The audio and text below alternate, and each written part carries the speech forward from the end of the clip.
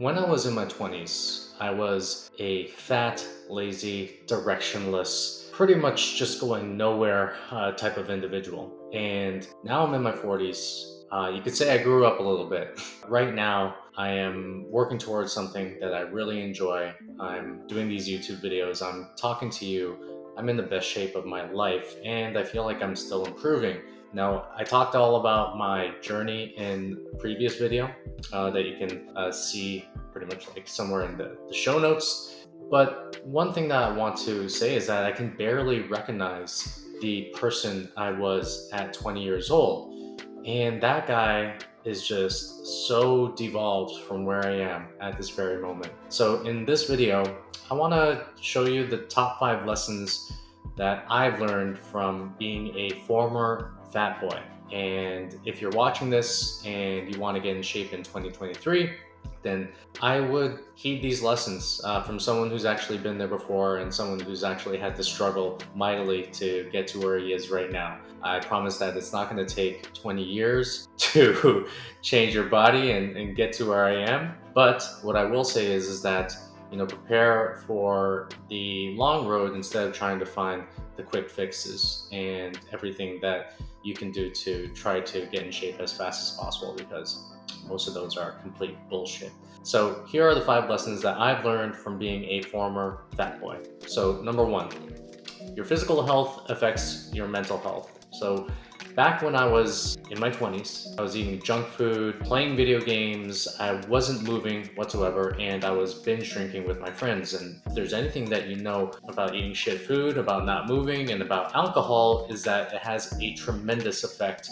on your brain. We are now learning the effect that food has on your mood. We are now learning the effect that exercise has on your body and brain. And if you want to see some amazing talks on this, Wendy Suzuki has a talk on TED Talks about how exercise affects your brain. And also there is another TED Talk that I would highly recommend to watch, which is called The Surprising Effect That Food Has on Our Mental Health.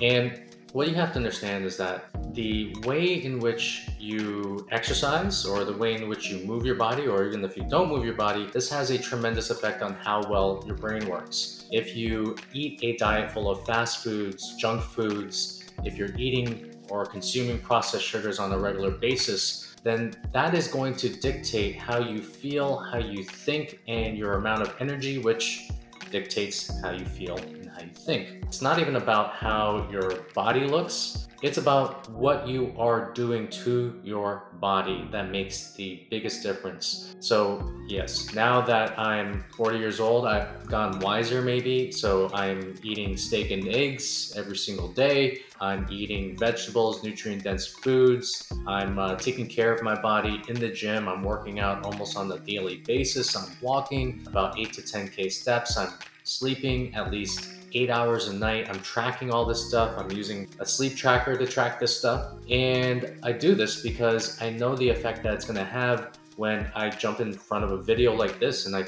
talk to people like you. I know the effect it's gonna have when I react to my family and when I react to my 2.5-year-old daughter, Koa. I know what type of person that I'll become if I don't do these things on a regular basis. And again, I don't wanna become that person ever again for the rest of my life. And that is why I put so much effort towards the health side of my life. So number 2 is going to be, you can't out-exercise a crap diet. So when I started to get into fitness, I wanted to do all the workouts that would help me burn as much fat as humanly possible. I would do HIIT sessions, I would do circuit training. I would torture my body inside of a gym for about 1 hour to 1.5 hours, working out as hard as I possibly could. And while maybe it moved the needle just a little bit, I actually got way more benefit from controlling the foods and the drinks that I put into my mouth. And I learned this from a mentor a long time ago.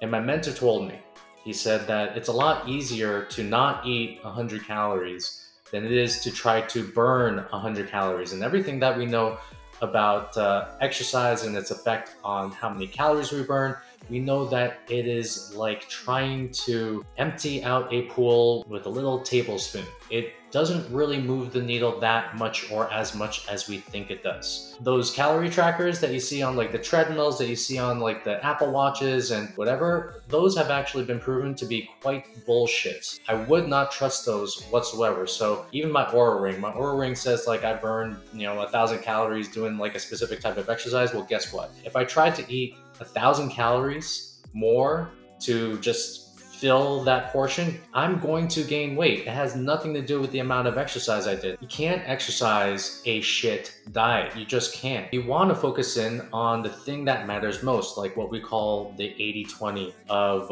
losing weight and getting in shape when it comes to getting lean, which is always going to be your diet. It's always going to be the foods that you put into your mouth. And it's very easy to get caught up in this whole flexible dieting things that people are talking about. They're like, oh, I can eat like a Snickers bar every single day and like get myself in shape. I can eat a Big Mac every single day and get myself in shape. Well, that is actually true because calories matter, right? But what they don't say and what they fail to point out to you is the fact that even though you eat those foods and yes, you can get in shape and yes, maybe it makes your diet a little bit more flexible, what they don't tell you is that these foods were made to be addictive. And that goes on to my next point. Number 3 is that your taste buds are being hijacked as fuck. Okay, so when you eat, let's just say fake foods, and when I say fake foods, obviously there's no such thing as fake foods, but when I say fake foods, these are foods that are created inside of laboratories by scientists and food companies who literally do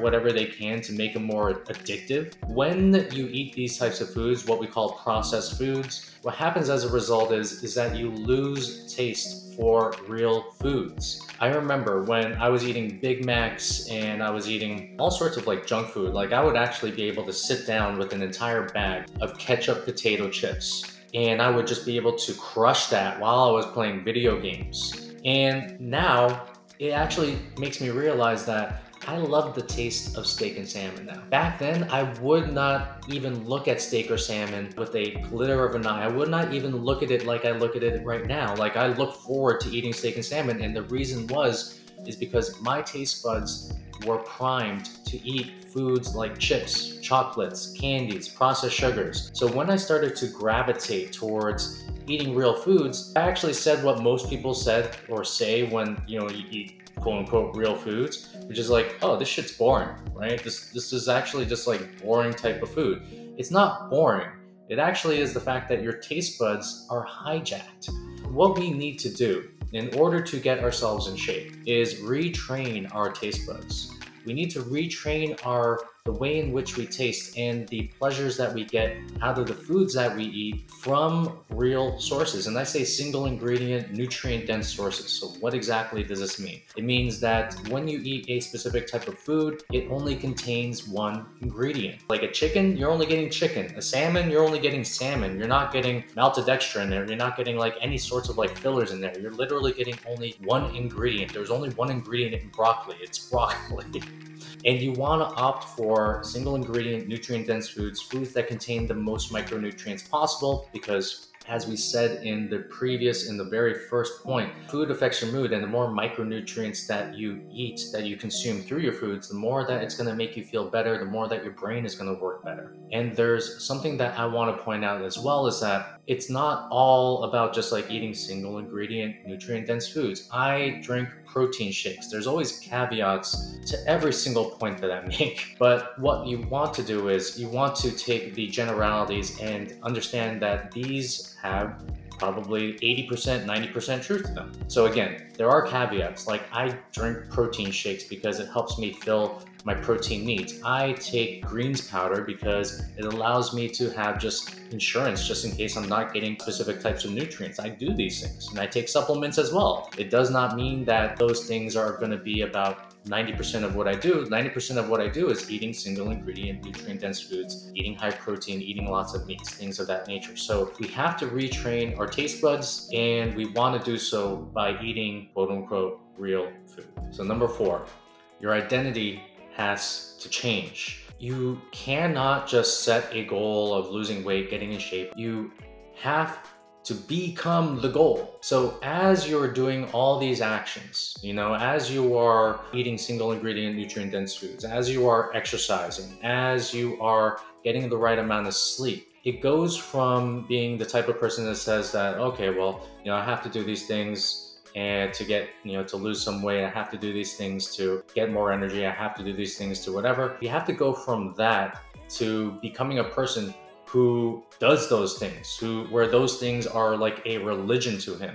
And I don't want to just sugarcoat it for you. You have to change your identity. I talk about the former fat boy a lot and talk about the fact that this guy actually still has like a little sliver of space inside of me. Sometimes he comes out, sometimes I slip up. I'm not perfect. And one thing that you have to understand is that the person that you were at the current shape that you are, especially if you're trying to change and get to like a new level, that person has to either get compartmentalized or he has to die. He has to not be there anymore, or she has to not be there anymore. We have to make sure that that person, that we're willing to let go of that particular type of person in order to make way for a new identity.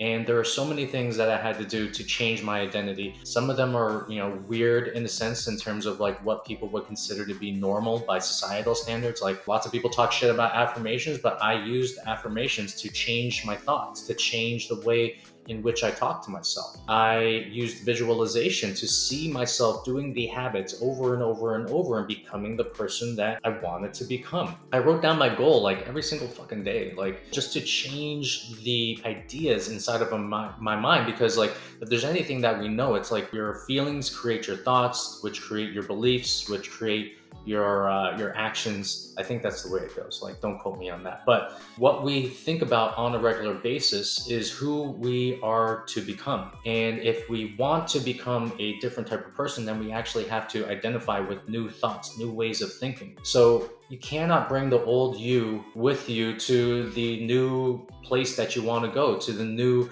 evolution that you want to create. That person has to get put away. And it does. And again, like I said before, there's still a little sliver of like that fat boy in me that's like still inside of me. And it comes out every now and then if I fuck up, if I slip up, and that's cool, that's okay. But the main thing is that the other part of me takes over. And he's like, all right, well, let's get back. Let's recommit. You made a mistake. That's okay. Let's get back to what we were doing before. And you literally, your identity has to change as you are evolving yourself. There is just no way around it. And the last part is going to be that Rome was not built in a day.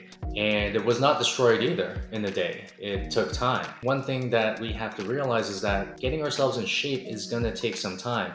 Are you going to have to wait until like 20 years into the future to like change your body or whatever the fuck it is? No, you don't have to do that. But what are most people doing right now? Most people are giving themselves like a 6-week challenge to drop whatever amount of weight that they're trying to drop that they've taken the last 2 or 3 years or even 5 years or 10 years to put on their bodies. They are literally searching for the shortcuts. They're searching for the fads. They're searching for the quick fixes. And if there's anything that I know from building businesses to building my body to fixing my money, it is the fact that you have to play the long game. You cannot take these shortcut angles. Like, you have to bear down on the fundamentals. And that stuff takes time. Changing your identity, it takes time. And if you're not giving yourself enough time to do this, you're gonna feel rushed. You're gonna feel like you need to rush the entire process. You're gonna feel like things aren't moving fast enough. And then when you get impatient, what happens? You end up making and reacting in ways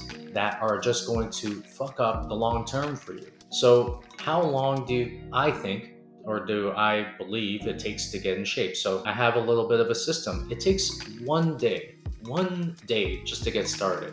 It takes 7 days to gain momentum. It takes about 21 days for you to start to see a groove and for a habit to get started. It takes about 90 days for a lifestyle to just start budding. It takes about 6 months for you to see momentum in that lifestyle, to see momentum in the habits that you're creating. And it takes, let me just be honest, it takes about 1 to 2 years, I'm gonna say 2 years, in order for true identity change to happen. And this reminds me of when I first got into social media back in 2020. I know this has nothing to do with the body, but bear with me. When I was getting started in social media, what was happening is that I was creating on Twitter, and then I committed to myself of two things: just show up and do the work. If I just show up and do the work, then good things are gonna happen. And what that meant to me was showing up every single day, creating every single day. I created, I think it was like anywhere between 8 to 13 tweets a day. And I just published them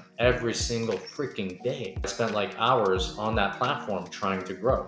And even when I hit like, 5,000 followers, I was just like, that was like within, I think it was like even within a month, I was just like, holy crap, this is awesome. Okay, show up and do the work. When I hit 10K, super awesome. Okay, well, show up and do the work. 30K, 75K, 100K. Even now, I'm at 358,000 people that are listening to the words that are coming out of my mouth. What we have to understand is that it is just about showing up every single day. Now, 2 years later, here I am. I'm creating for social media. I'm creating for Twitter. I'm creating for LinkedIn. I'm creating for Instagram. I'm creating for you who are listening to, who is watching this right now. Doing this video is starting to become a weekly occurrence for me, and I feel like I'm getting better at it. I don't know, maybe, I don't know. You let me know in the comments, okay? But I am coming here and I'm showing up to the arena and I'm doing it every single freaking day. And then this is actually changing my identity. All these little actions, all these little times that I show up, this is what's changing my identity to being someone that has to do it, to someone that feels like if I don't create today, I feel like shit. I feel like crap. That's where we want to get to. It's kind of like, if you don't brush your teeth for one day and you miss that one day, the next day you wake up, you feel horrible. You feel disgusting. At least that's me. I don't know. There's some people with disgusting teeth out there, but anyways. So Rome was not built in a day, and you have to give yourself time not only to implement these actions to see results, but also to change your identity, because that is the secret. That's the main thing that we are after. So let me bring it all together here. So I figured it out. This stuff is not going to take you 2 decades or anything like that. It's not going to take you 20 years, but you have to give yourself time to implement this stuff. And when you do, I promise you, you will see not only changes in terms of your body. I'll tell you right now, like when I work with clients, I have seen clients increase their income, find love, completely just transform their lives from every single aspect because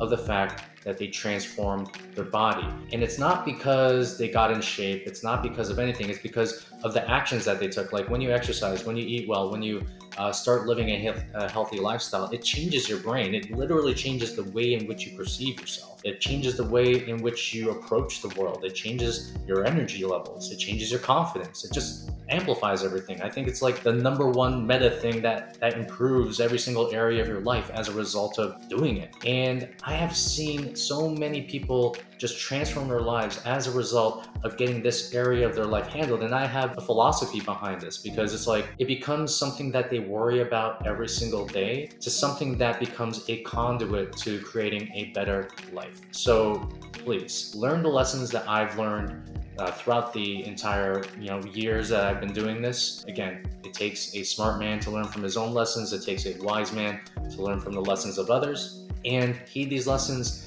And I hope that this video gave you enough value and taught you enough that you will actually take your health in your own hands and do something about it. Thanks for watching the video. And yeah, if you really got value out of this, please like and subscribe, do all that kind of stuff. I'm really just going to show up, keep on showing up every single day, and just try to do whatever I can to make you a better human being. So if that's cool with you, then like and subscribe to the video and all that kind of stuff. And if you actually want to learn more about the system that I've created after 20 years of working with clients and doing this on myself, then the link is in the description below somewhere. It's called the High Performance Video Course. And it's literally like the culmination of 2 decades of just learning about this kind of stuff that's compiled into like a 30-45 minute video. So anyways, hope you got value out of this, and I will see you on the next one. Take care and peace.